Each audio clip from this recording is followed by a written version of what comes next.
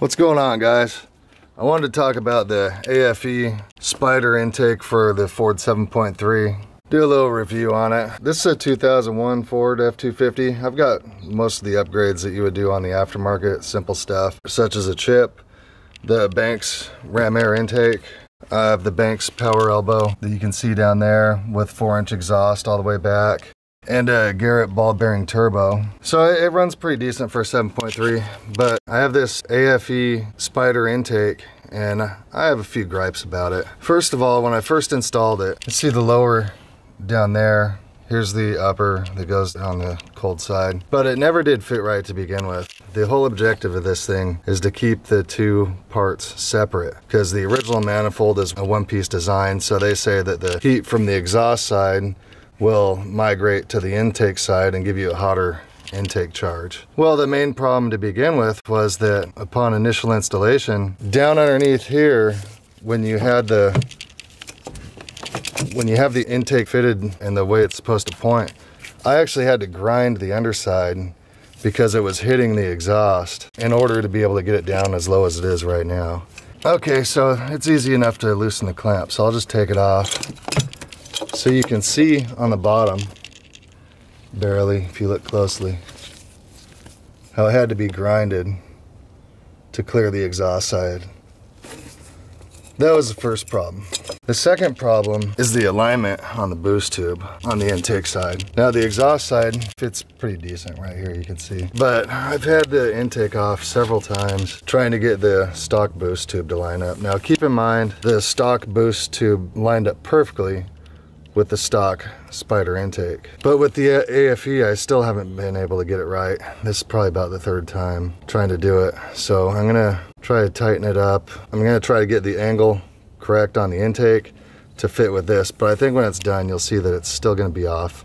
The only other real fix, I think, would be to take the boost tube off and try to put some type of other bend in it. And truthfully, I don't think this part's really gonna give you any noticeable power increase.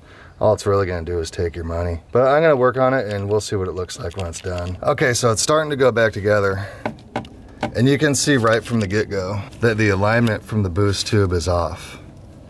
See the big gap in the front, and it's pretty tight in the back. And you try moving this intake up and down, it doesn't make it any better. So you move it up, it's a little short. You move it down, it starts to contact the exhaust side right there, and that's after it was grinded. And I'm not the type to complain. You know, everything else works good. This intake is great. The turbo, great. Nice sound out of it, by the way.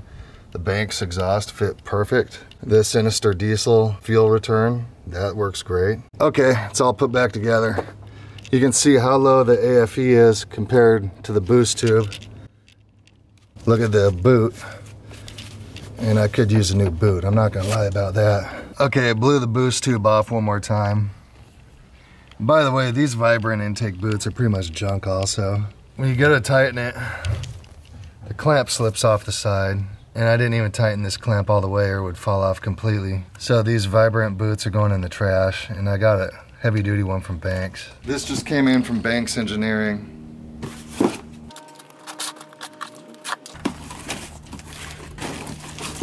Pedal monster, that's something else. Oh, look at this nice 3-inch boot. I think we'll put this on and see what happens. So here's comparing the Vibrant intake boot to the Gale Banks. See the difference in thickness. No bellow on the Vibrant.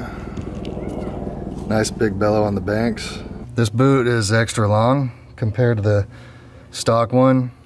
Look at the length of that thing compared to this Vibrant, which is the same length as what the stock one was. So hopefully we'll be able to fix the problem for good. Look at the alignment. See how that angle is off? Okay, if you move this up, angle is off. Everything's off, okay? Move it down. You still have a bigger gap on the front than you do on the back.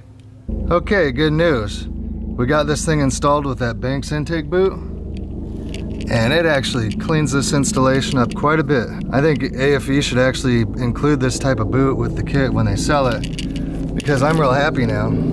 Actually, I took the springs out of the clamps. They have a good tension on the boot. You can see right here, it's got enough room for movement. You can still see the misalignment on the boot that's on the other side, right here. But I think we'll be able to work with it like this.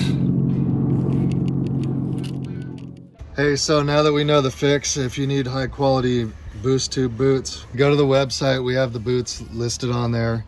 Here's the standard 3-inch boot.